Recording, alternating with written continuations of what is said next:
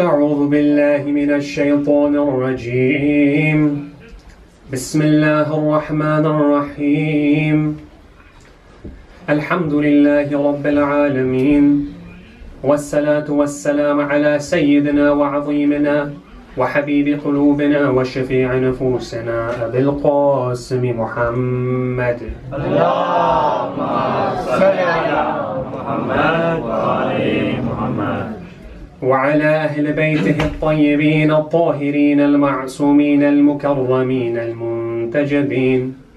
أما بعد، فقد قال الله تعالى في كتابه الكريم وقوله الحق: بسم الله الرحمن الرحيم يا معشر الجن والإنس إن استطعتم أن تنفذوا من أقطار السماوات والأرض فانفذوا لا تنفذون إلا بسلطان فبأي آلاء ربكما تكذبان.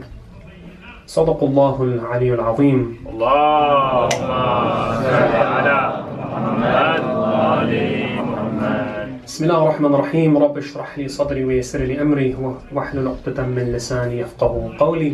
السلام عليكم جميعا ورحمة الله وبركاته. We began our discussion on the first night by resolving that the best way that we can change the world, the best way that we can improve the situation around us, is by first focusing on ourselves. In short, fix yourself before you fix the world. And over the nights we've been identifying various diseases of the soul to try and eliminate, and looking at certain characteristics to adopt that can help us in this journey of self-improvement. And tonight we'll continue in that way. Once there was a man who was awoken early in the morning because he heard a racket that was coming from next door. That was coming from the house next door.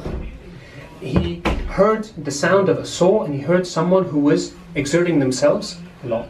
So he looks out of the window and he looks into the garden and he sees that there's a middle-aged man who has a saw and he's trying to cut down a tree. So he's pushing the saw, pulling the saw with all his might. But the first man notices that no matter how hard he's pushing or pulling the saw, the tree isn't getting cut down. The saw's not moving. And that's because the saw is blunt.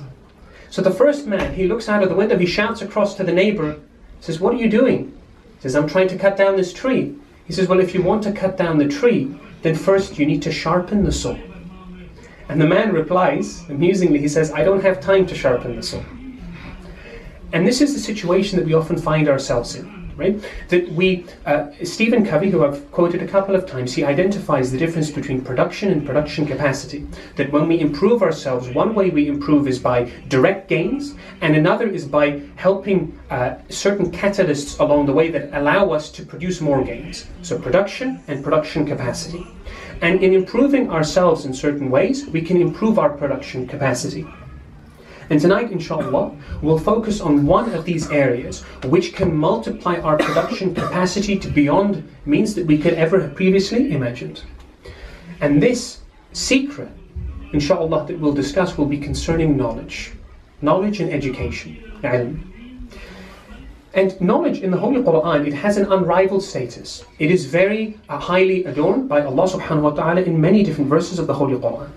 The first of all of the revelations was Surah Al-Alaq, right? The Holy Prophet sallallahu alayhi wa alihi. Allahumma salli ala Muhammad wa ali Muhammad. He's 40 years old in the cave of Hira. The first Quranic revelation he receives is the command Iqra. Iqra bismi rabbikal azim. Read in the name of your Lord. And the command i'lamu, which is fi'l amr for commanding someone to learn, is mentioned over 24 times in the Holy Quran. And Allah constantly, when He talks about a lost nation, He says, لَعَلَّكُمْ تَتَفَكَّرُونَ. If only they were amongst the people that were thinking. If only they had contemplated and pondered. He tells us directly to ask Allah for knowledge. In Surah Taha, verse number 114, قُلْ رَبِّي زِدْنِي عِلْمًا. right? And in the verse that I recite at the beginning of the discussion, which is from Surah Rahman, verse number 33 to 34, Allah issues an interesting challenge to His creation. There are multiple interpretations to this verse. I'm just taking one which is relevant to this talk. And He says, O assembly of the jinn and men, speaking to both men and jinn, if you are able to pass through, if you're able to pierce through the layers of the heavens and the earth, then pass through. But you cannot do so without His divine authority. And then He goes on with that lovely ayah of Surah Rahman, which of His signs will you deny? And one of the interpretations of this verse is that Allah is challenging us to break all horizons, to go beyond whatever we could previously have imagined in terms of educating ourselves. And some say that you can even take this literally, that when He tells us to pierce through the skies, it means to go out from the earth's atmosphere and explore the world, but always increasing in the currency of knowledge. And the Holy Prophet Muhammad sallallahu alayhi wa alihi,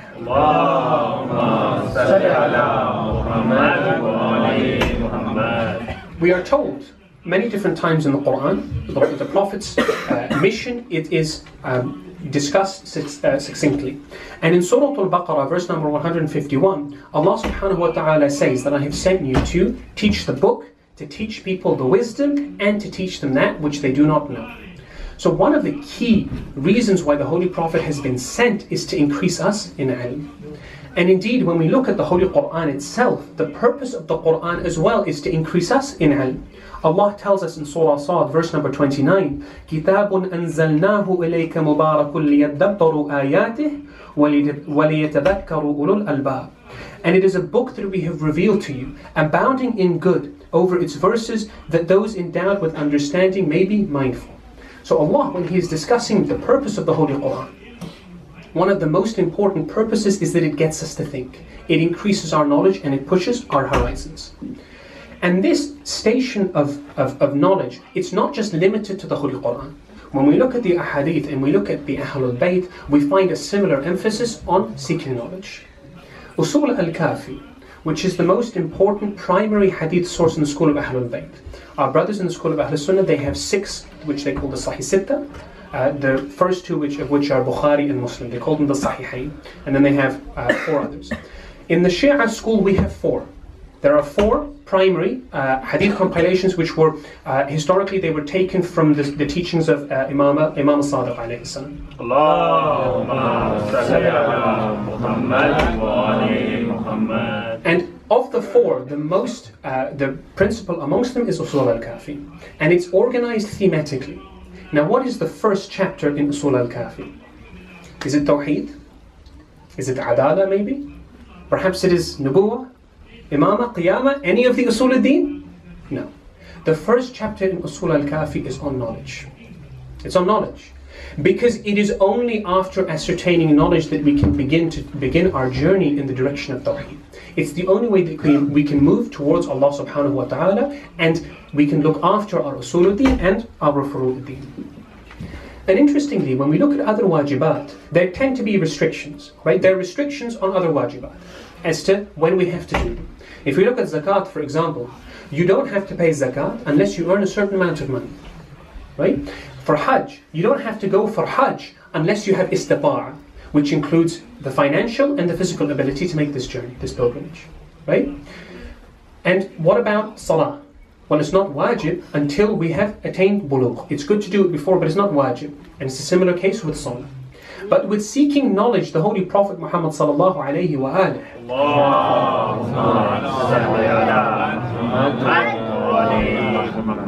he says, strive for knowledge from the cradle to the grave. There is no limitation whatsoever, unlike on some other wajibat. Again, because this is the key that allows us to truly appreciate what the other of the usuluddin and furu'uddin are that Allah subhanahu wa ta'ala has taught us. And similarly, when we look at Ahlul Bayt, we find one of their greatest qualities is the knowledge that they have from Allah through the Holy Prophet Muhammad sallallahu alayhi wa alihi. Allahumma salli ala Muhammad wa ali Muhammad. But sometimes when we look at the world today, we find the prime currency which people look for, and the prime way that they measure success in this world is based on wealth. That the more wealth I can accumulate, the better job I have, how good a job is determined by how much money it makes. right? But Imam Ali, salawatullahi wa salamuhu alayhi, Allahumma salli ala Muhammad wa ali Muhammad. he teaches us that rather it is knowledge which is superior to wealth. There's a tradition in Sheikh Mufid's Amali where Imam Ali alayhi salam, he walks with Kumayl after Salatul Isha from Masjid al-Kufa. And as they're walking, there's quite a few narrations like this where Imam Ali alayhi salam releases these pearls of wisdom to Hazrat Kumayl. And on this occasion, the piece of advice that he gives him is concerning knowledge and wealth. And he compares the two. And he says that you should hasten to those who are knowledgeable, because knowledge is better than wealth. Why? Because number one, knowledge protects you, whereas you need to protect your wealth. When you spread wealth, it diminishes, it gets less because you have divided it. But when you spread knowledge, it increases. And when you pass away, your wealth is useless to you. But if you are a person of knowledge, then that knowledge is immortalized. And it immortalizes you as well. There are other traditions as well which are attributed to Imam Ali alayhi salam, which continue along this comparison. So there are other comparisons as well with knowledge and wealth, which include the fact that knowledge is the legacy of the prophets, whereas wealth is the legacy of the pharaohs. A man of wealth has many enemies, whilst a man of knowledge has many friends. That learned people tend to be more generous, whilst wealthy people tend to be more stingy. And whilst over time, wealth, it deteriorates, knowledge continues to accumulate. And it illuminates the earth, whilst wealth tends to blacken it. And finally, when we gain knowledge, it tends to bring us closer to Allah subhanahu wa ta'ala, whilst wealth tends to be inversely correlated with our obedience to Allah subhanahu wa ta'ala. Allahumma salli ala Muhammad wa ali Muhammad. Indeed, Imam Ali was telling the truth when he said there is no wealth like knowledge and there is no poverty like ignorance. And the Ahlebait, again, one of their prime qualities was the knowledge that they had established. The Holy Prophet Muhammad sallallahu alayhi wa alihi, Allahumma salli ala Muhammad wa ali Muhammad. he says in quite a famous tradition, which is recorded not just in the books of Ahlebait, but if we look at the books of Ahl Sunnah as well, Al-Hakim's Mustadrak is a classic example, but also by Tirmidhi. The Holy Prophet says, Ana madinatul ilm wa aliyun babuha. I am the city of knowledge, and Ali is its gate. So the Holy Prophet, again, he establishes his position as a fountain of what? Of knowledge above all else. And of course, Imam Ali alayhi salam is the gate. And you don't get into the city unless you enter through the gate. And there's a slightly humorous fabrication that's taken place regarding this hadith that I thought I'd share. That some, it's not accepted by mainstream Sunni Muslims, but some put the hadith forward, they continue it, they say that Rasulullah is the city of knowledge, Ali is its gate, Abu Bakr is the floor, the foundations, or Umar is the walls, and Uthman is the roof. There's a lot of problems with the tradition from a technical perspective regarding chain of narration and whatnot, but you sort of wonder, well, it's almost derogatory to the other three caliphs, right? Because to get to knowledge, you have to trample on the first caliph, and walls stop you from entering into a city, right? So apparently the second caliph is the one who stops you from getting to the knowledge of the Prophet, and I don't know a single city in the world which has a roof. But regardless, Imam Ali alayhi salam is the gate to the city of knowledge. And it is only Imam Ali of all of the Sahaba who can sit down and say, Saluni, Saluni, qabla an tufqiduni. Ask me before you lose me, and ask me anything. One of the other companions, as Jalaluddin as-Suyuti, who was a legendary Sunni scholar, he writes in his Tarikh al-Khulafa that it was only Imam Ali alayhi salam who could sit down and say, Saluni, Saluni, qabla an tufqiduni. Nobody else ever asked for that. Nobody else challenged others to ask questions like that, because not everybody had the answers.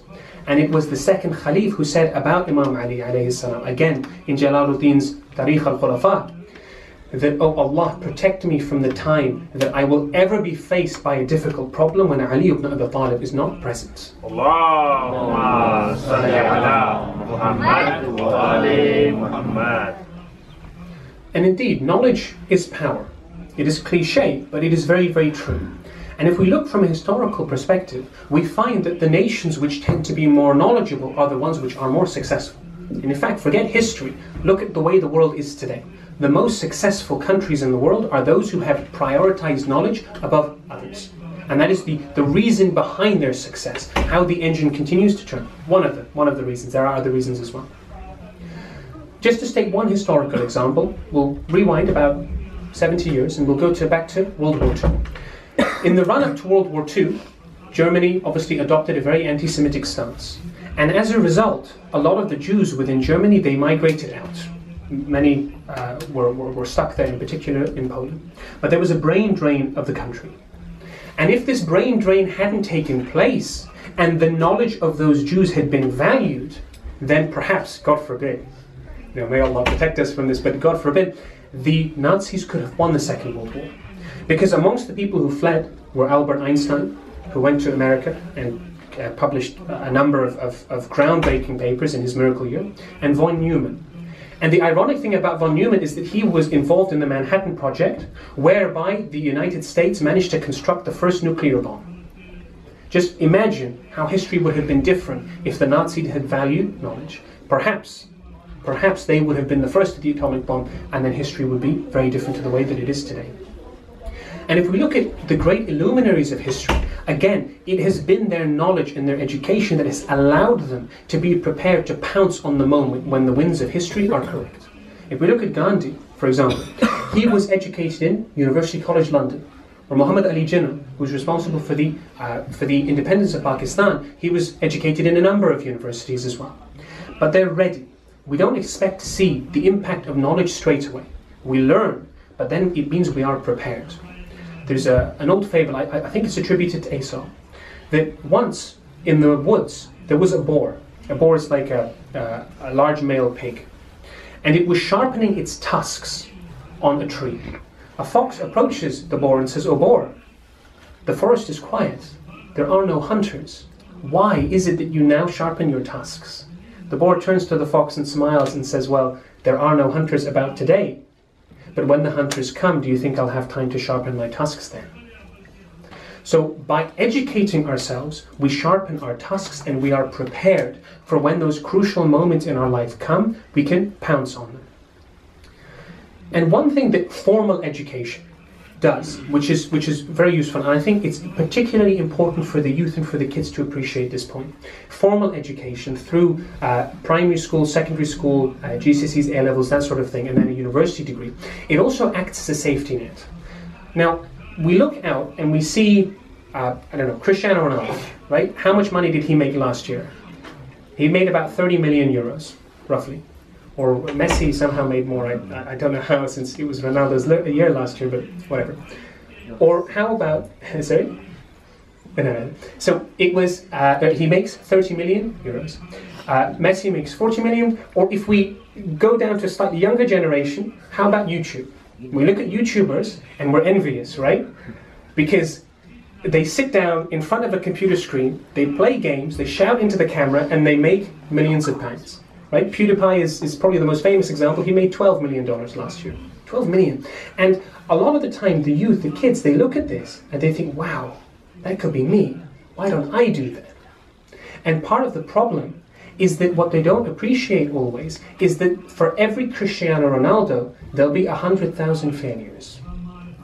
For everyone that made it big, there'll be so many more that didn't make it. They say that Steve Jobs dropped out of college, Bill Gates dropped out of college, Mark Zuckerberg dropped out of college. Well, again, they're one in a million, right? Most of the people who you look around who dropped out of college, they struggle. They struggle, or they need to get their education back before they can move on to a higher portion in life. And if we look at average income, right? Because the average person is, believe it or not, average, right? That's what the word means. So if we look at average income of various occupations, CEO isn't even at the top. Right? Footballers don't even make the top 10 globally. One of the most well-paid professions in the world on average. Surgeons, physicians, pilots, engineers. And CEO comes in the list slightly later on. So what formal education allows you to do is to make sure that you have the future safe. You have it. Now, if you want to go and chase a YouTube career, if you want to go and become a footballer, by all means, Bismillah. But if we have our formal education with us, should our dreams fail, and the larger they are, the more from a statistical perspective, the more likely they are to fall through, then at least there's a fallback. At least there's a way to continue to move forward. But now that we've established the importance of knowledge itself, I think we'll spend the rest of the discussion talking about certain pieces of advice concerning knowledge. Because we live in an age of information, but also of misinformation. And there is a lot of trouble out there when it comes to gaining knowledge. So the first piece of advice, I think it's quite important to make sure that we state our sources, or at least we have our sources to hand. Because if we don't, we end up getting lost in a circle of only people who agree with us. That we sit down in a gathering of everyone who agrees, we'll talk religion or politics or whatever it is, and everyone around will just agree. They'll nod and they'll smile, no matter how ridiculous it is, whatever you're saying. But as soon as you try and discuss with someone who has a different opinion, the situation changes, because they'll contradict you. And if you don't have sources, number one, you don't necessarily know what you're saying is true, and number two, you won't be able to convince somebody who doesn't believe you. Okay? So I'll give one example just to demonstrate this. Again, we'll return to World War II. Has anyone heard of Unit 731? We've heard of the Nazi concentration camps, they're quite famous. But a lot of the crimes, in fact the majority of World War II, didn't take place on the Western Front. Most of it was on the East, either between the Russians and the Germans, or between the Japanese and China. They had set up a, what do they call it? Sort of a research facility. So that was like the alias. And in this facility, they conducted the worst kind of experiments, whatever you can imagine is the most horrible and disgraceful thing to do to a human being, they did it. And they did much worse than what you can imagine. To state one example, I tried to choose the most, one that I can actually say from here, frostbite. General Shiro Ishii, who was the head surgeon, the general of this department, he was very proud of the insights he developed into frostbite. So frostbite, it's a condition that you get by when you're exposed to cold, your body prioritizes your internal organs before your external organs. So blood circulation to your fingers and your extremities shuts down, whilst blood is sent to your heart, your liver, your brain, etc., etc. But if this shutdown continues because the temperature is so low for an extended period of time, the fingers will start to turn black and they'll fall off. It's extremely painful, and obviously after the necrosis you don't get the limbs back. So they would take people, they'd soak them in water and they'd throw them in the coldest of conditions, and they'd leave them there. And every now and again they'd come in and they'd hit their arms, they'd hit their legs, see if they break off, just to develop an understanding of how frostbite works. Now, the reason I'm talking about Unit 731 is because of what happened next.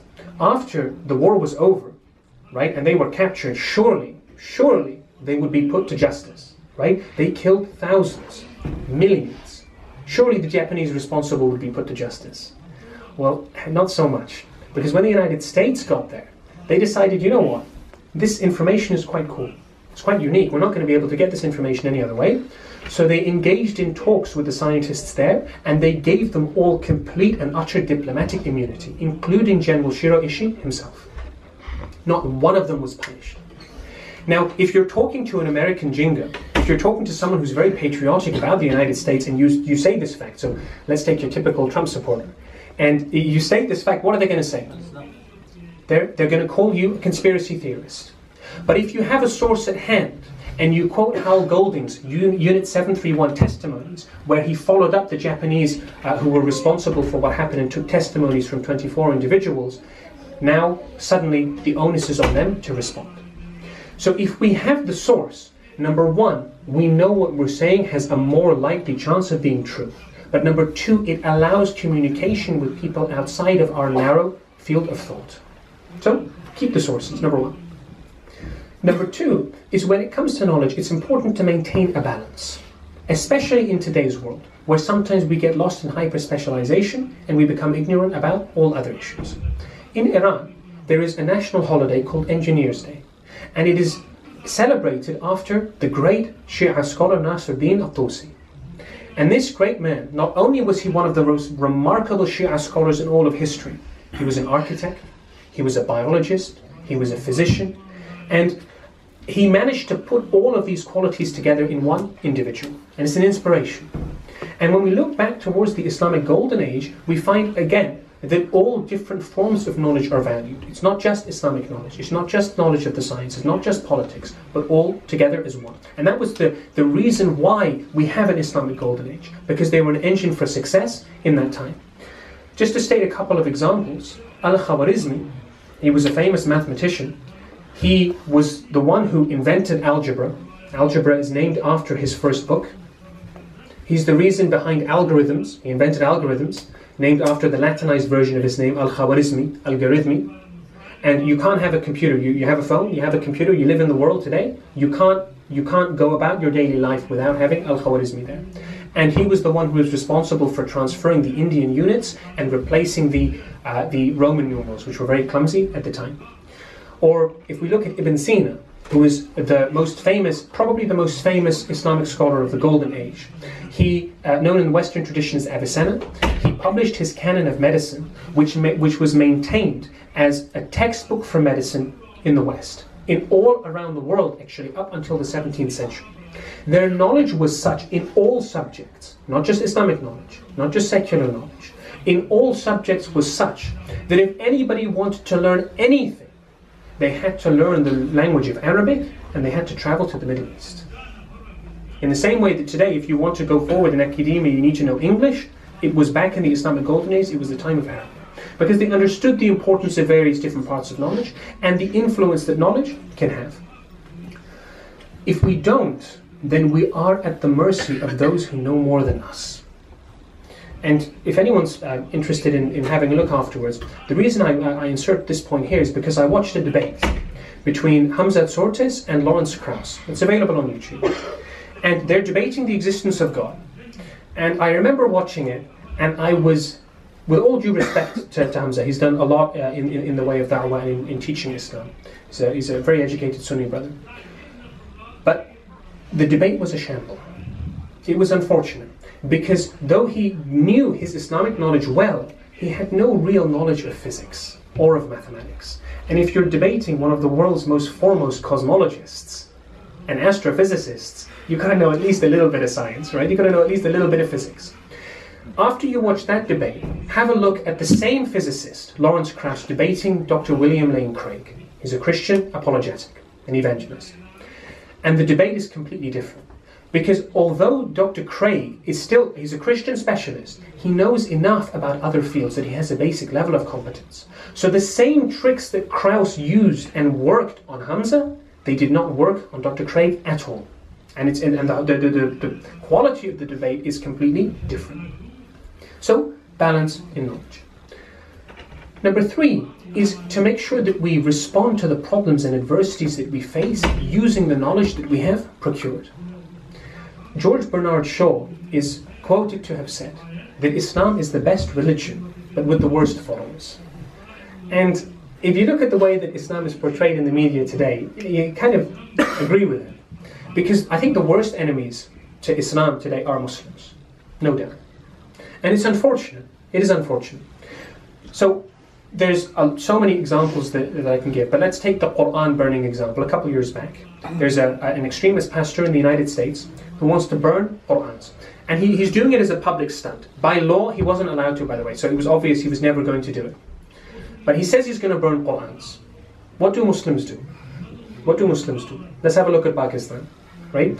They get so irate, they get so angry, they run out onto the streets, they set the buses on fire, and they start shouting all sorts of crazy slogans, which are utterly reprehensible. This guy wanted to incite a reaction, and the Muslims gave it to him. They gave it to him. And it was wonderful fuel for newspapers, tabloid newspapers that thrive off that kind of information. But if we use the knowledge that we've procured about the way that human psychology works, about the way that publicity works, the story would have been different. The Hope Not Hate organization, which is a pacifist organization within the UK, they responded by petitions and by peaceful means. And that pastor who was going to come over to the United Kingdom, he was banned. He wasn't allowed in. He was barred by the Foreign Office.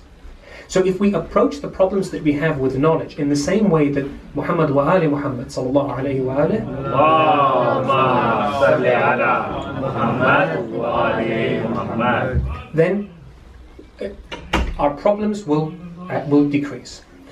So just to take one example, the Holy Prophet Muhammad sallallahu alayhi wa alihi, Allahumma salli ala Muhammad wa ali Muhammad. he's approached by a man in the mosque who comes with a bone of an animal, and he crushes the bone into little pieces, into dust, and he blows it away into the wind. He says, Ya Rasulullah, are you honestly telling me that somebody or someone or something will gather all of these distant particles of this bone and put them back together? That will have a second life, an akhirah? What did the Holy Prophet respond? And this story is recorded in Surah Yasin. Rasulullah sallallahu alayhi wa alihi responds, قُلْ يُحْيِيَ الَّذِي أَنْشَأَهَا أَوَّلَ مَرَّةٍ وَهُوَ بِكُلِّ خَلْقٍ عَلِيمٌ. That the one who will bring it back to life is the one who gave it life in the first place. Is it not more difficult for someone or something or whatever this man is referring to give life to something in the first place than to bring it back together after it is first lived? Allahumma salli ala Muhammad wa ali Muhammad. The next advice concerning knowledge is to know our limits, to know our limitations. Because if we gather a little bit of knowledge and we overestimate ourselves, we end up causing more harm than good. In the first night, we talked again on the theme of fix yourself before you fix the world. That doesn't mean we put Amr bil Ma'ruf and Nahi anil Munkar to the side, because they're still important. But sometimes we go out to do Amr bil Ma'ruf, but because of our ignorance we actually encourage evil, or we forbid the good. Wal-'iyadu billah. There's a beautiful story of Imam al-Sadiq salawatullahi wa salamuhu alayhi. Allahumma salli ala Muhammad wa ali Muhammad. That he was once told about a luminary within the community. He was told that there's a very educated person here who we all revere. So the Imam, he says, I want to meet this individual. Who is he? He follows instructions and he goes and finds this man in the market. But before he manages to speak to him, he sees this man, he goes towards one of the stalls, one of the market stalls. And when the shopkeeper is not looking, he grabs 2 pieces of bread and hides them under his cloak. The Imam is looking, thinking, wait, is this the right guy? He then continues, and this man walks to the next stall. And when the shopkeeper isn't looking, he steals 2 more things, puts them under his cloak. Then he walks away. Imam al-Sadiq alayhi salam follows him until this man then stops by some very poor people, some destitute, and he gives them everything that he has stolen. So Imam al-Sadiq alayhi salam, he can't believe what he's just seen. He approaches the man, he asks him, what on earth are you doing? What is this? You're stealing and then you're giving it to the poor? And the man, in quite an arrogant, haughty fashion, he says to Imam al-Sadiq, he says, you're the one they call Ja'far al-Sadiq, right? Well, let me educate you about what you've just seen. SubhanAllah, he talks to Imam Ja'far al-Sadiq alayhi salam like this. He says, let me educate you. Allah subhanahu wa ta'ala has taught us that every bad deed we do, we get 1 punishment. But every good deed we do, we get 10 rewards. Oh, Ja'far al-Sadiq, it's simple mathematics, simple maths. That I stole 4 things. Astaghfirullah, may Allah forgive me. I have committed 4 sins. But then I gave 4 items to charity. So I did 4 good deeds, times that by 10, that's 40. 40 minus 4 is 36. Alhamdulillah, I am a good person. Imam al-Sadiq alayhi salam maybe takes a moment or 2 to recover from this stupidity. He responds by saying, oh, what are you doing? Just let's do the maths. You want to do maths? Let's do the maths, but let's do it properly this time.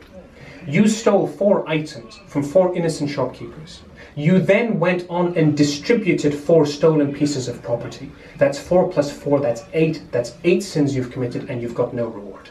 And the man is silent. He's dumbfounded because he hasn't thought about it like this. And this is what happens when sometimes we overestimate our own intelligence.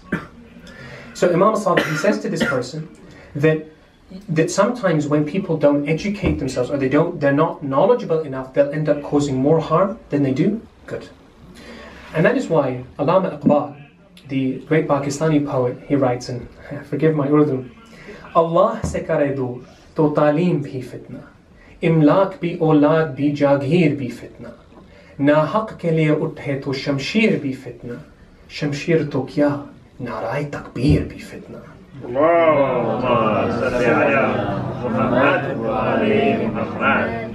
That if we distance ourselves from Allah, then whatever we rise for, whatever we have, whether it is our wealth, our children, or anything, then it is all fitna. It is all it divides the community, and it's something which is negative.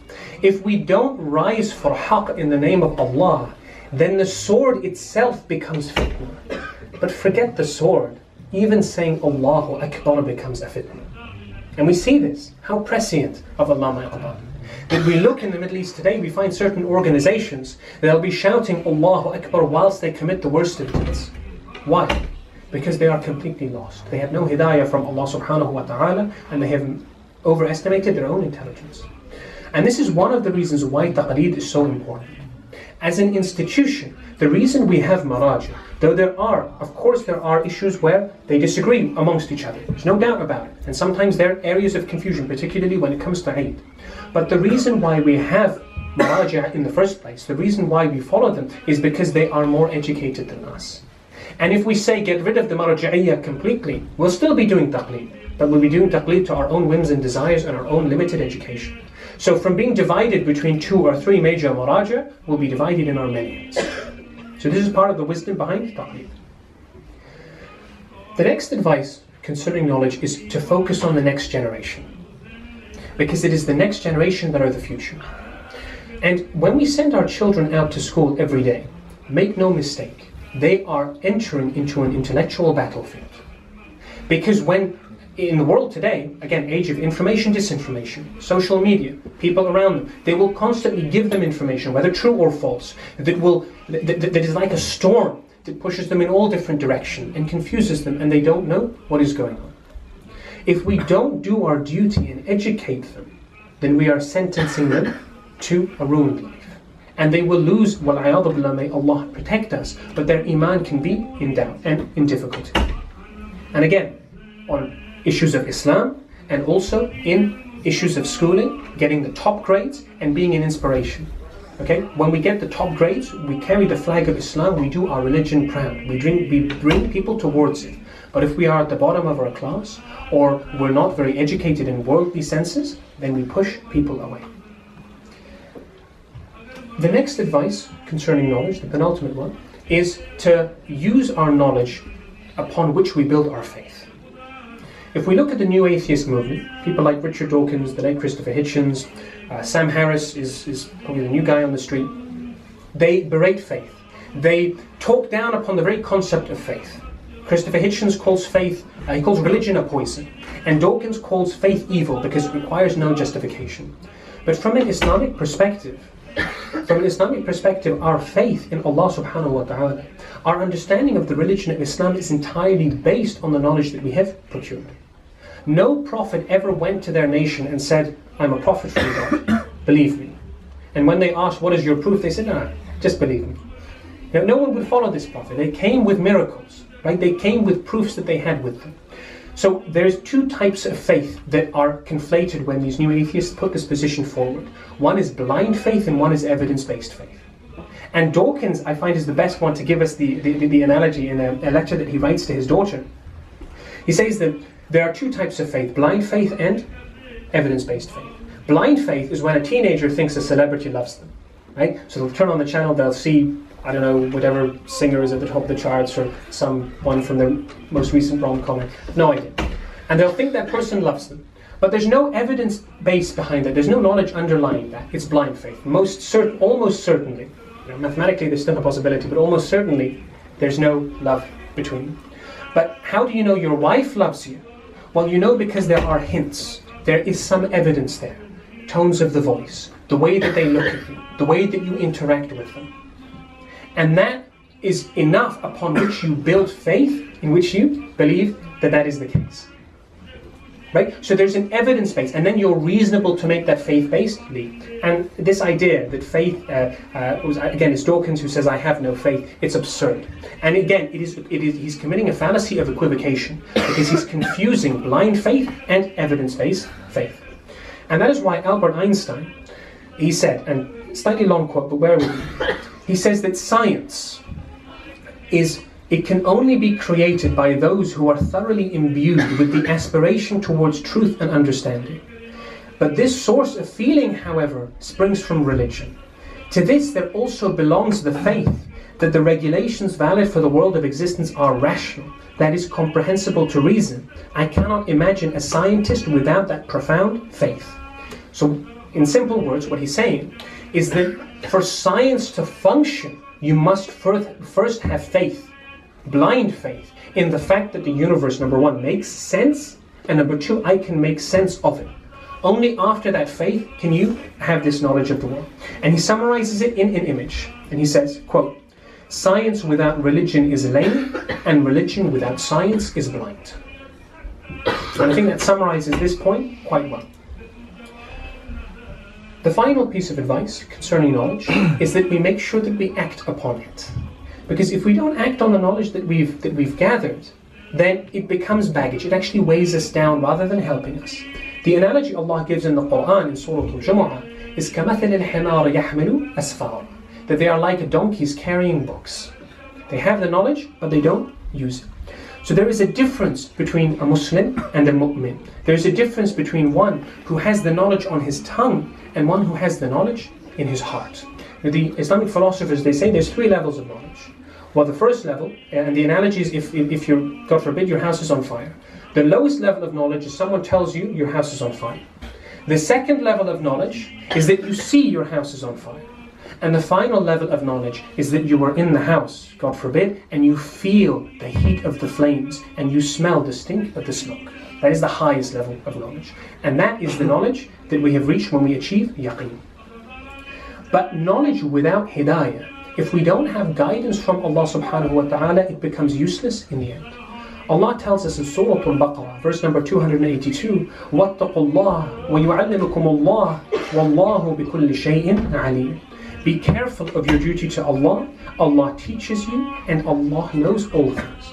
So ultimately, the way we climb that ladder of knowledge, the way that we turn our knowledge from theory into practice, the way we turn the materials that we have been given into a positive existence is through hidayah from Allah subhanahu wa ta'ala, through self-purification, through making ourselves the best people we can be by fixing ourselves before we fix the world.